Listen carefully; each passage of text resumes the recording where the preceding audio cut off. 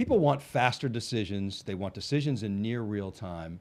And a lot of the talk today about big data is really focused on bringing that real-time-like capability to big data. Well, what's the best way to do that? A lot of people equate Hadoop with big data. A lot of people are trying to bring SQL capabilities to Hadoop. Well, there's more to big data than Hadoop, and we're here with Bernie Spang of IBM to talk about that. Bernie is the Director of Strategy and Marketing at IBM Database and Software Systems. He's up here from New York at the Wikibon offices. Hi everybody, I'm Dave Vellante. Bernie, welcome back to theCUBE. Thank you, Dave. Good to be here. Yeah, so we last talked to you live at IBM's IOD, which was a fantastic event. I've said a number of times that IBM is basically taken its analytics business and really superglued it to the big data meme, and it's done a tremendous job of that. It's, according to Wikibon, the #1 big data player. And you really got there through a series of hard work, acquisitions, a lot of thinking, building out a great portfolio, leveraging your excellent services business to really begin to solve customer problems. So it didn't happen overnight, but the market really is favoring, the wind is at your back, as they say. Yeah, well, first of all, thank you for that. And I'd agree. One of the important things that we've done and is having an impact amongst our clients is looking at the complete problem. It's not just about data, it's not just about analytics, and it's not just about any one technique. So when we look at big data analytics, if you put those things together, one way to think about it is it's a tops on bottoms. I mean, having great analytics without the data systems to support it gets you nowhere, and having great data systems without applying, the innovative analytics gets you nowhere. So you need both of those things. And when we talk about big data, we mean all data and all paradigms that you're going to apply to get value, business value from that data. Yeah, so when I talk about big data, and the Wikibon definition is essentially data that is either too big or too fast or too different that you can't handle it in traditional ways. And I think that's fair. It's a vague definition, but it's a good one. Yeah. It means you got to do something different. And of course, Hadoop is different. You got function shipping, and so that's why I think a lot of people equate Hadoop with big data. And I know personally, my first entry into the big data world came through Hadoop, but there's much more to it than that. Talk about that a little bit. Yeah, certainly, and I agree. A lot of people, the first thing they were exposed to beyond traditional relational database management was Hadoop as a new paradigm. But there are others. There's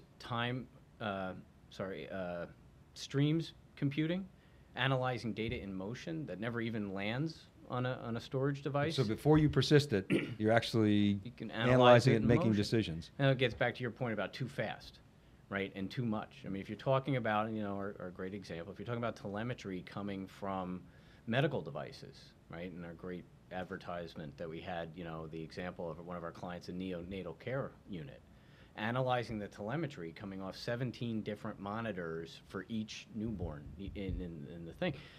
Doctors and nurses used to look at those data points, every 20, 30 minutes and write notes and look for patterns. Right. Now you do that on the fly, and you could never store all that data and analyze it over time and get an answer in time to make a difference.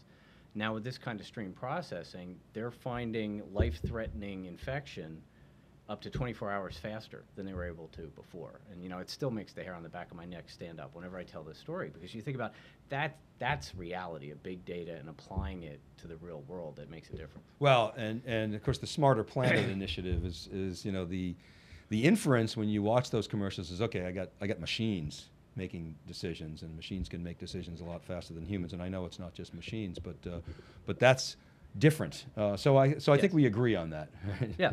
All right, good. Now let's talk about the role of RDBMS in this whole big data space. You guys have announced BLU Acceleration. You've got a big, growing portfolio. Before we dig into, BLU Acceleration, let's talk a little bit about RDBMS.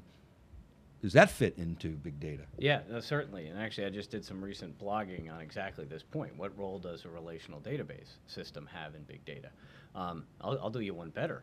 I mean, we've got our IMS system that's been powering the biggest, most complex, high-performance applications around the world for 40 years now.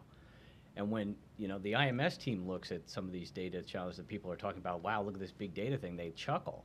you know, because it still pales in comparison to the volume and velocity. Now that's a pre-relational system.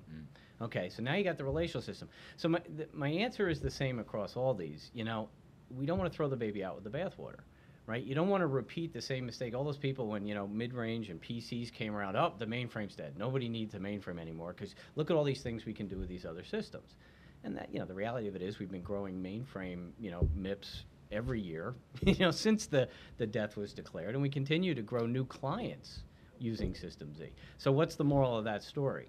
Just because there's a new tool that does something new and better than the old one doesn't mean it does everything new and better than the old one, right? It's about using the right best tool for each job.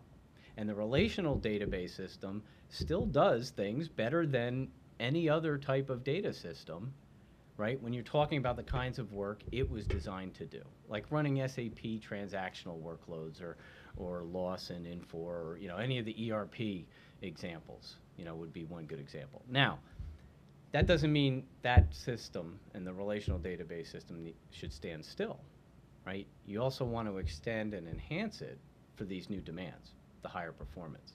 And so that's where BLU Acceleration comes in. Yeah, so and the advantage, of course, is you've got, we love, of course, SiliconANGLE Wikibon. We love the disruption. We love things like Hadoop. We love things like NoSQL. It's helping make the database market interesting, whereas Sure. you know, 5, 6, 7 years ago, it wasn't that interesting, and now it's like the hottest thing going. But at the same time, you've got this $1 trillion of, you know, IT investment built up, and maybe it's multiple trillions, and people just, you can't rip and replace, so you've got existing clients that are saying, okay, help me. I need to get from point A to point B without disrupting my business. How do I hear that from CIOs all the time. That's what I care about. So talk about BLU Acceleration. You know, where did it come from? You know, how does it fit into the whole, you know, DB2 piece? Okay, so first of all, BLU Acceleration is actually a set of technology innovations that came from a collaboration with IBM Research and our development labs. There are actually 10 labs around the world involved in this. More than 25 patents have been filed for these innovations, and it includes in-memory or dynamic in-memory columnar data management. And by dynamic in-memory, I mean it's processing the data in memory, but it has the intelligence to dynamically move data from storage into memory as it's needed. So you're not limited to in-memory only, and you don't have performance degradation if your data set is bigger than your available memory. That's an important differentiation of why we call it dynamic in-memory. It's columnar processing and storage of data, as opposed to traditional row-based for the relational, right? And again, right tool for each job. For certain types of scan work and analytics work, the columnar-based storage is much more efficient, and you can do better compression and faster processing. But there's more than that. There's also parallel vector processing innovations in BLU. So fanning the work across multiple processors and then using the advances in the modern chip technology in our IBM Power chips and Intel x86 chips to be able to load multiple data sets for each instruction. So you're able to do parallel processing in every instruction cycle, and then you fan that out across multiple cores. Then we've got actionable compression. So not only do you get the benefit of compression from columnar storage, but now we've got patented actionable compression, which actually enables the processing and work in doing analytics on the compressed data without having to decompress it. So that not only adds to the space savings with the compression value, but adds to the performance boost. And then finally, data skipping would be the fourth technology advantage. And that's the intelligence to know where you can skip entire sections of data and not have to process it. So you think in terms of compressing it into memory, doing columnar processing, so you can focus on the particular column you worry about. That filters the data. You do data skipping. That further reduces the amount of data you're processing. And then you fan out the resulting work on multiple processors, and you load each processor core up with multiple data sets.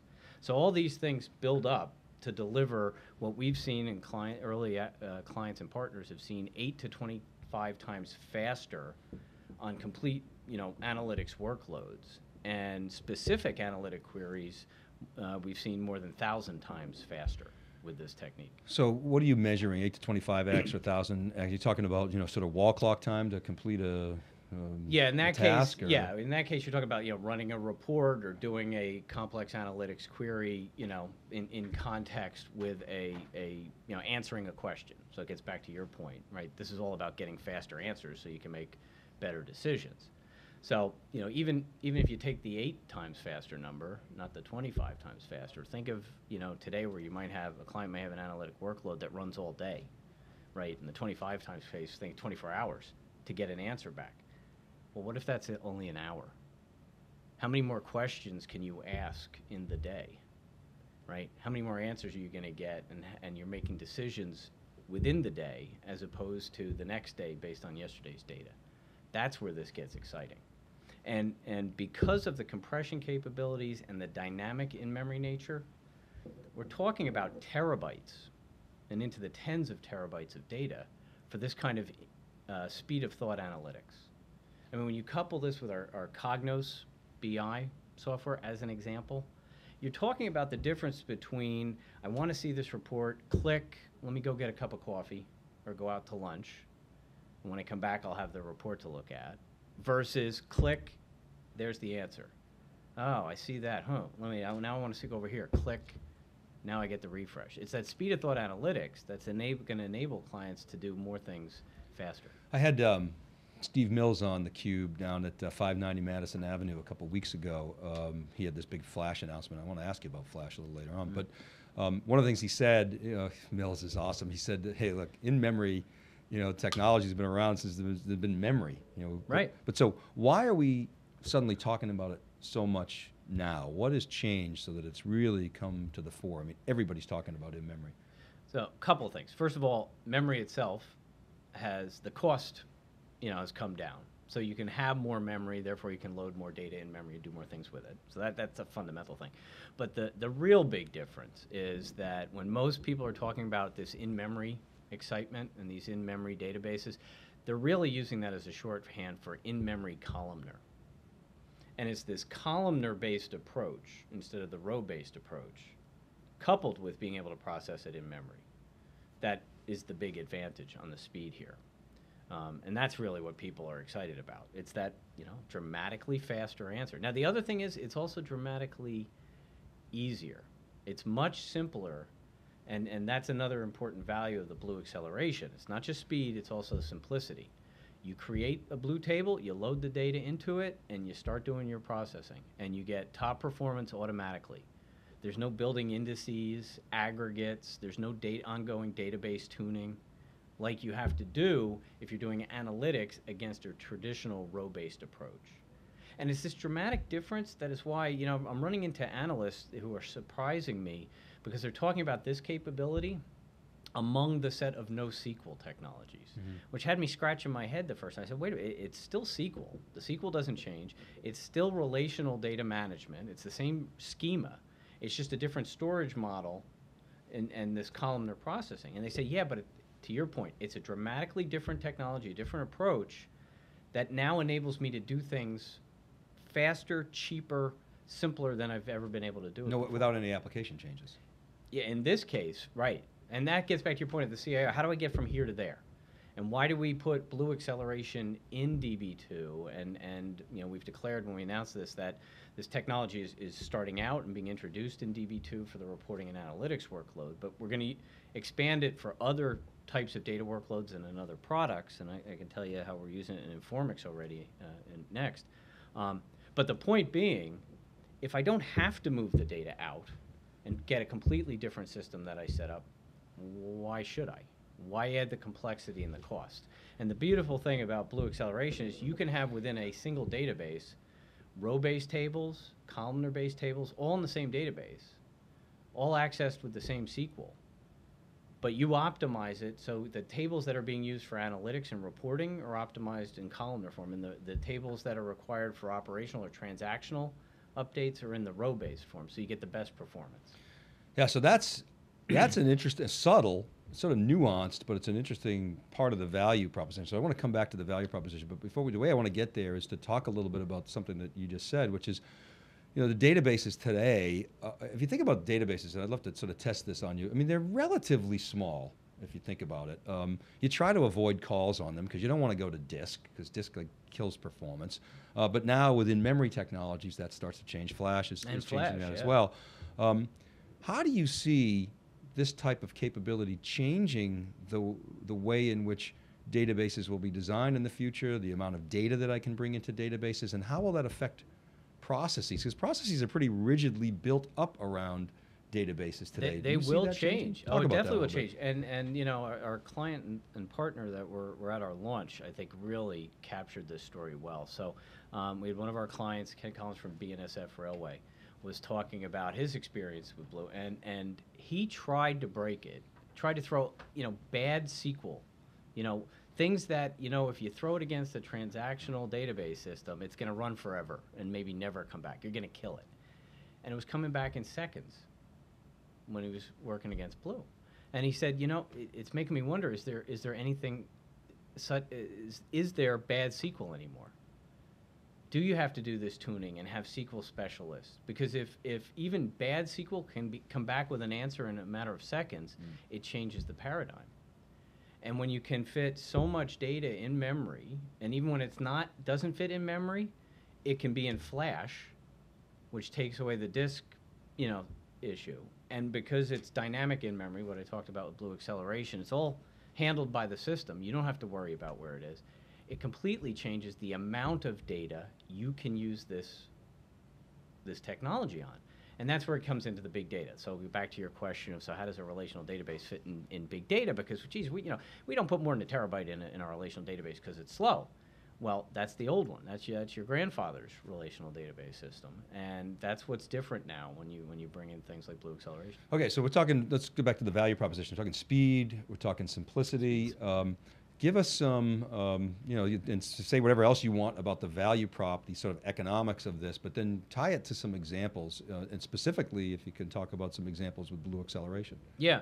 So the other one I'll mention is, you know, we had our partner Temenos, core banking software, and the discussion there was about all the financial banking data. So talk about this is structured data. This is not unstructured, social, you know, none of that domain. This is all real financial structured data. And he was talking about the volume of data that exists, what he referred to as gold dust data. It's in these systems that you can't touch. You can't apply analytics to it because of the performance requirements and the operational and the security. And they don't have the time or resources to be able to set up warehouses to do analytics on this data. But they know there's value in that data if they could just analyze it. And he was talking about how in their testing, they're bringing the BLU Acceleration capabilities to bear here because it can be within the same database system. And they can have the row-based approach to optimize for the transactional performance, but now they can actually, you know, I call it snapshot data marts, right? You can take a snapshot of the transactional operational data in the same system and now put it in a columnar BLU, what we refer to as a BLU table, and get this second or sub-second response time to these complex queries that up until now you just couldn't do. And he was excited, you know, for Temenos and they bringing this capability to their software because they intend to provide capabilities in their software that enable their customers, the banks, to provide services to their clients, to provide new services for marketing and sales, and being able to take that data and offer it as value. Whole new revenue streams are possible. Another area to look is in telecom, right? The gold dust data that exists in all the calls and tweets and you know, text messages and everything, you know, that can be monetized if you can get at it all and analyze it and do reporting on it. That's of value. Excellent. Okay, so now let's take a look at the IBM portfolio.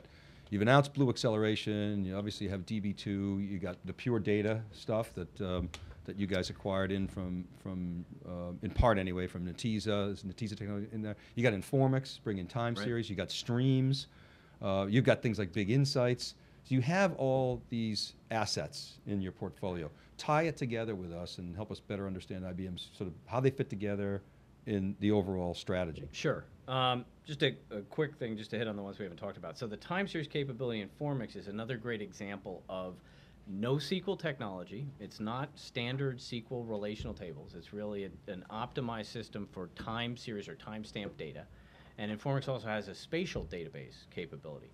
So when you talk about the big data challenge of dealing with data from meters, smart meters, and sensors that are time-stamped and location-stamped, we see clients who are using traditional relational database approach on that. Those systems are just falling over as they scale up the number of meters and sensors and whatnot. It just doesn't work. So it's another great big data NoSQL example where if you apply the right tool to the job, dramatically faster performance, 2 to 5 times faster using half to a fifth of the processor cores and requiring a half to a third of the storage space. So now all of a sudden you can capture a lot more of this data and do reporting and analytics on it than you could ever afford to do before. Another great example. The big insights is our Hadoop-based capability, right? I mean, I'm a fan of reminding people that big data does not equal Hadoop, but let's not forget Hadoop is an important part of the big data story. Infosphere Streams does the stream processing on data in motion. And then these are, what I just outlined, are software. So these are multi-platform software offerings. And then what we've done with our PureData system, which is what part of the Pure System family, is you take the software and integrate it with hardware into an integrated system, build in expertise targeting a specific workload, have a single integrated management of the system, support, etc., what we refer to as expert integrated systems, right? That delivers appliance simplicity, rapid time to value, ease of management by having that integrated package. Right? And we've got PureData systems that are optimized for transactions, for analytics, for operational analytics, and the most recent one we announced was the PureData system for Hadoop. So we've got software and systems. Why? Because some of our clients need the flexibility of multi-platform software to do their custom solutions. We've got clients who want the appliance simplicity of an integrated system and the time value that delivers. We also have our software integrated and delivered with System Z. So that's another deployment choice. System Z delivers the highest qualities of service on the planet. Security, reliability, efficiency. That's another deployment choice that many of our clients require. And then there's cloud agility. So delivering our capabilities via cloud services, whether that be on the IBM Smart Cloud or through partners who deliver cloud-based services. So that software flexibility, appliance simplicity, System Z qualities of service, and cloud agility are 4 fundamental deployment options. So you got something for everybody there, and if I want the cheap and deep, lowest cost approach, I can just in a pure Hadoop scale out. You got that too. If you're looking for a Hadoop and that's where you're focused, and you're looking for low cost, we have a download it for free and put it on your software, and support is optional. You can come back for support optionally if you want. And then it's the same big insights, Hadoop-based big insights offering that as your needs evolve, if you need a larger set of capabilities in an enterprise class scale environment, you can move up to the enterprise version. And then if you want it as a expert integrated systems to speed and simplify deployment, you get it as a PureData system. Right, and obviously you have your services organization out doing deep industry probes and tremendous expertise in those parts of the organization that can apply these technologies across your portfolio in ways to drive business value. Exactly. Well, services, and I'd also add our IBM Research team. So one of my favorite areas these days is in energy and utilities, and that whole smart energy, right? And we're working with the smart energy team at IBM Research, right, at our Watson Research Lab, and organizations around the world using streams to analyze the data in motion through the grid, landing that data in a time series database, right, to do the reporting and analysis and the smart meter management, feeding that data and other data into a PureData systems, perhaps powered by the Netezza technology, to do broader analytics and deeper analytics amongst different types of data. And then the most recent add to this storyline is the clients who are then going the step further and using a Hadoop-based system to also bring in text information, sentiment analysis from their customers, documents from the customer relationship management, to bring that to bear.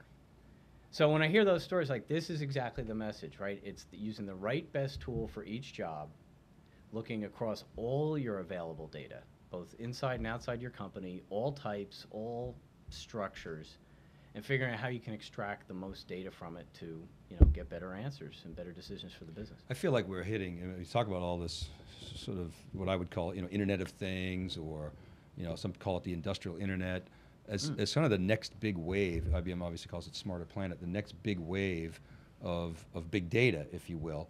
You see in these GE ads now, GE's getting into it big time, so it's, it's his old saying, right? You got one lawyer in town, they can't make any money, two lawyers, they both get rich, so you got IBM and GE, of course, a customer of yours, but now doing this whole industrial internet, you guys have the Smarter Planet. I think people are really going to start picking up on that. But the time is now that the technology is available to do that. And you guys, you at GE and others, each have your parts of the value chain. But that is an explosion. Oh, we're definitely seeing it, and it's not, it's smarter manufacturing, right? Right. Think of all those lines, transportation.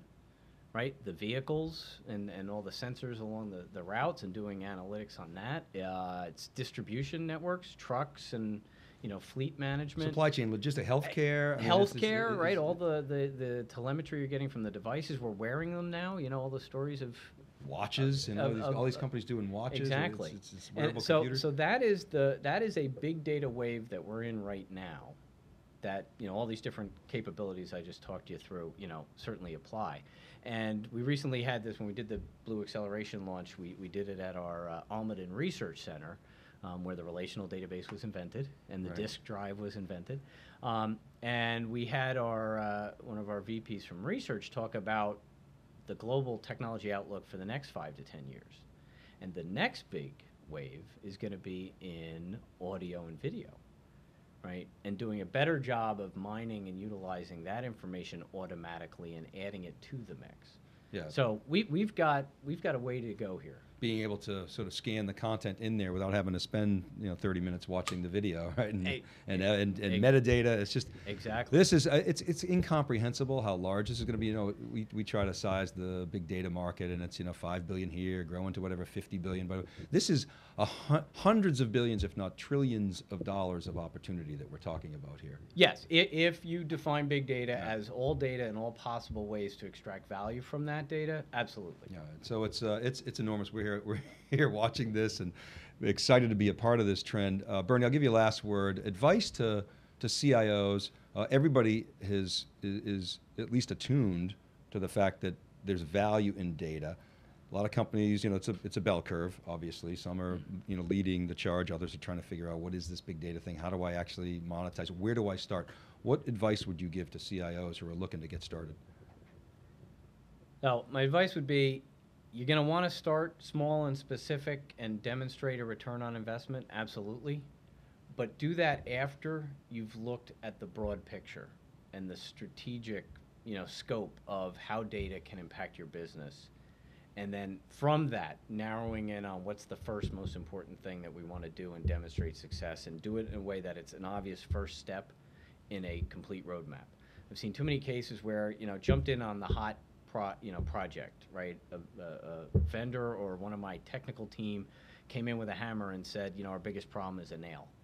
And, we jumped right on that. And, yeah, that might have worked, but didn't turn out to be the biggest problem, or it kind of was a dead-end project that didn't fit into bigger things. So when you're talking to CIOs and you're talking to business leaders as well who are focused in on this, it's make sure you look at the broad picture first, lay out a roadmap, and then take the first step. Excellent. All right, Bernie. Well, IBM making moves in big data, and of course we're following here at wikibon.org and siliconangle.com. Check out SiliconANGLE for all the blogs. Check out Wikibon for all the research, the free research. Bernie, really appreciate you coming in, sharing IBM's insight, its portfolio. You guys have got a lot going on there, and we're really proud to be covering it. This is Dave Vellante of Wikibon. Thanks for watching, everybody, and we'll see you next time.